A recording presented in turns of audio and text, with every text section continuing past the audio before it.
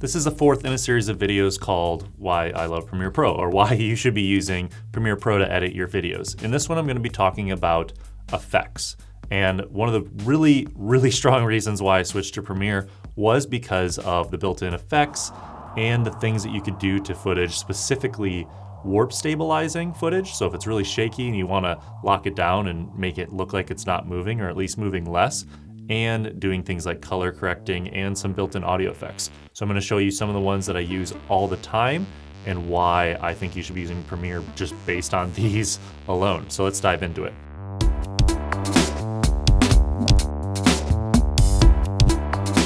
First up, we have Warp Stabilizer. And Warp Stabilizer basically takes shaky footage, analyzes how every single pixel moves, and tries to figure out the best way to make it not as shaky, to stabilize the footage. So if you're hand holding your video or you don't have image stabilization on your lens, this is a tool that can really help with this.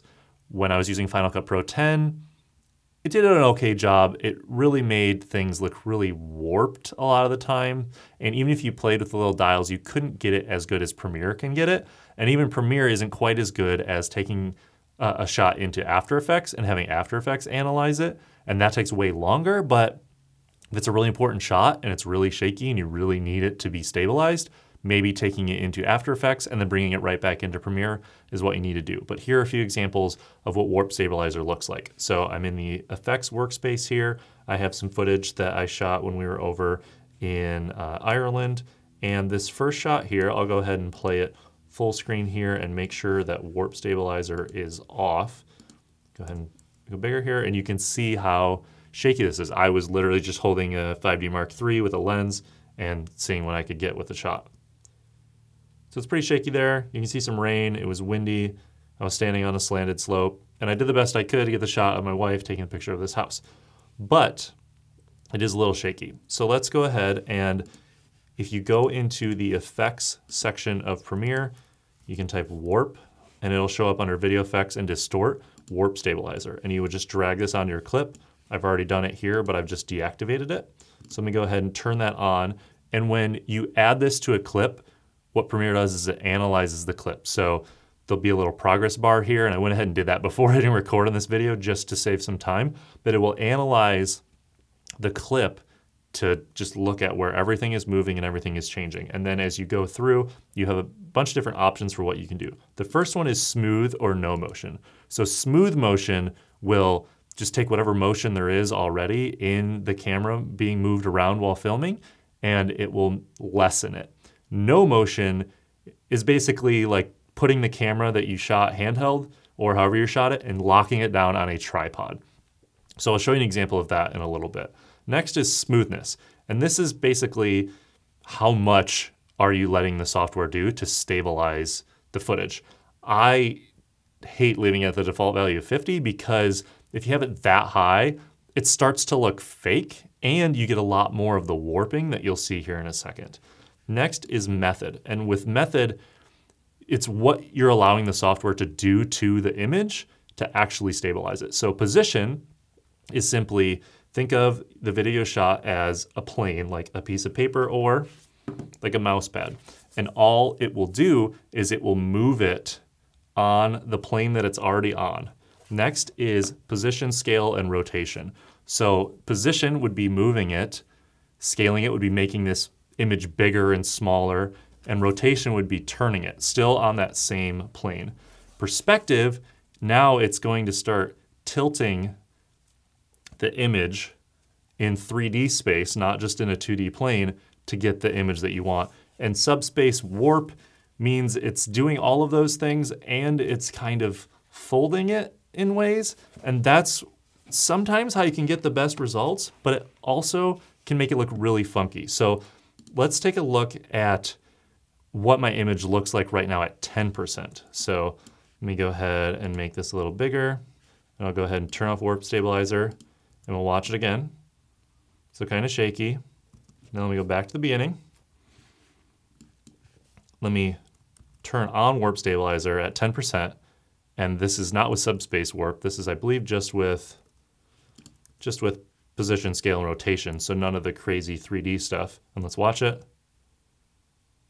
and it's better, and you do maybe start to see some kind of warping around the building. And the biggest issue with stabilizing is the more layers and the more depth you have in something, the more of that warping you're gonna get because there's so much that Premiere is trying to do. But if you're shooting a single object that's on a pretty basic table or backdrop or something like that, you can get better results with stabilization. But let's just for the sake of showing you, let's take this to 50. It's gonna have to stabilize it a little bit again. And let's now watch what it looks like at 50%. Now it's start to getting kind of wobbly, getting kind of distorted. And you can start to see really at the beginning here, this road here next to the house gets really funky. It starts warping and giving you that 3D effect. So that's not something you want, which is why I always go for subtle when I'm doing warp stabilization, just trying to minimize that shake a little bit. Now let's go over to this shot. This shot is of a horse here. Let's go ahead and turn off warp stabilizer. And I believe I used an IS lens here, but let's go ahead and start at the beginning. You can see there's a little bit of a jitter, which I don't mind movement. It's when I like shook a little bit or I was shaking because it was freezing or something. That's what I don't want. So I'm gonna go ahead and turn on warp stabilizer, and I have it at about 30%. So 30% warp here. Let's see if that fixed the issue. We'll go to the beginning of the clip. And you can see it's pretty good. You might get a little bit of distortion here in the background, and there was a little bit of a warp at that point, but I could take a point where it's pretty steady, in to out right there, let's say, where there's not much distortion and there's not much movement now. And that was with no motion on, so it was like tripod locked down. If I change it to smooth, stabilize it again for a second, let it calculate, then we can go ahead and watch it one more time. And so there's still some of that natural movement in there to make it look a little bit more realistic versus the no motion, which is lock it down on a tripod and remove all the motion. So stabilizing, it's a great feature in Premiere. I'm just gonna go over one more effect just to help prove why I like Premiere so much, and that's gonna be this color correcting feature. So if you go over to the color workspace in Premiere, you can actually use the Lumetri Color, which is a video effect you place on your clips, and start making changes. So if I go to this clip here of this house, I did some color correcting. You can see here where the settings are, made it a little bit colder temperature-wise, didn't change the exposure, up the contrast, lowered the shadows and blacks, raised the highlights and whites to make it a little bit more dynamic, and added more contrast. And you can see, if I turn that on, I'm getting a much more dynamic image. Contrast, probably a little too high for me. Bring that down a little bit. But just the difference of how flat this image looks of, you know, every color is about similar, and you can see over on the waveform here, everything's between about 10 and 70. If I turn this on, it's stretching it down to 0 up to 80. You're getting a more dynamic image, and you're getting tools like you would in Lightroom or in some other photo editing app right here alongside all your video editing. And I really like the addition of this, as well as the extra things like creative, where you can put different looks on that mimic different kinds of film stock, as well as making it a little more faded, like if it looks like film there. So now it starts to look like it was shot on film a little bit. You can make it like less sharp if you want. You can do a lot of different things with curves. You can do some vignetting if you want to like make it a little bit more dramatic and stuff. But I mean, you can do a lot of things in here, but just the ability to click over to these quickly and go to this and be like, now it's more dynamic image because I spent some more time doing some color correcting. And these are just two effects, Warp Stabilizer and Lumetri Color inside of Premiere. There are a ton of others. There are a lot of audio effects, video effects to do different things to your footage, and really the sky's the limit when it comes to Premiere.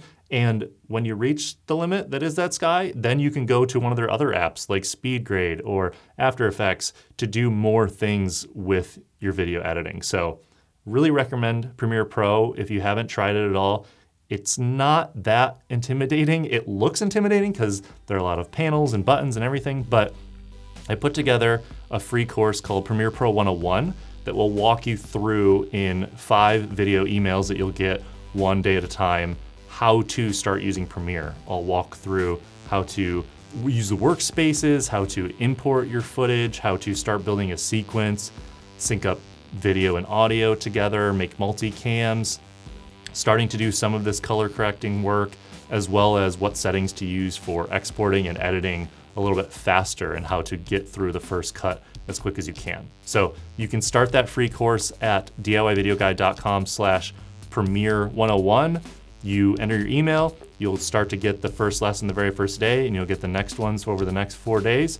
And in just under an hour, if you watch through all the videos, you'll get a grasp of what Premiere Pro entails, and it'll be way less scary. So I encourage you to join that email course, and there'll be one more video where I'll discuss why I like Premiere Pro so much, and then we'll be announcing the launch of our paid Premiere Pro course, the full course on someone that wants to use Premiere professionally and take their edits to the next level. So thanks so much for watching this video, and I'll see you in another one. Cheers.